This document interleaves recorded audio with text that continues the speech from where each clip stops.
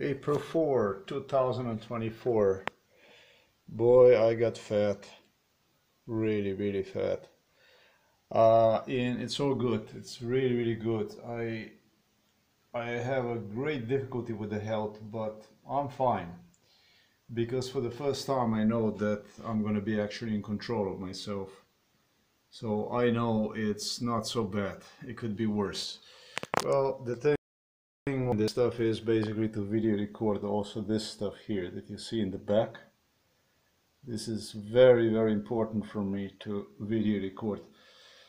What you see right there most likely will disappear.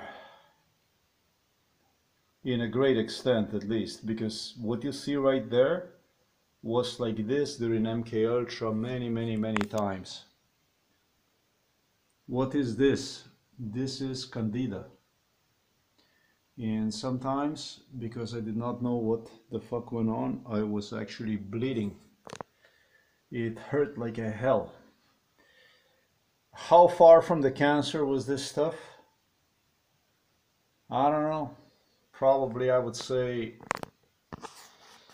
millimeters from the cancer. And I know that I was like this because police was explaining. There's one girl, it's called Anna Kremling, a Swedish chess player, and a bunch of other people also, that this is nothing, that this is not a problem.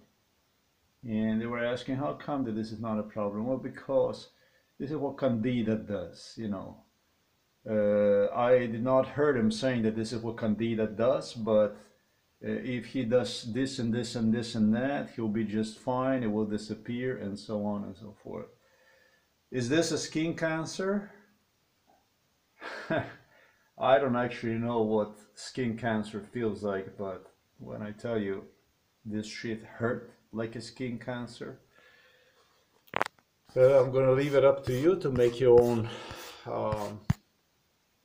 clue about this, whether this is a skin cancer or not. This is what police was developing during MK Ultra, this kind of stuff. This type of stuff.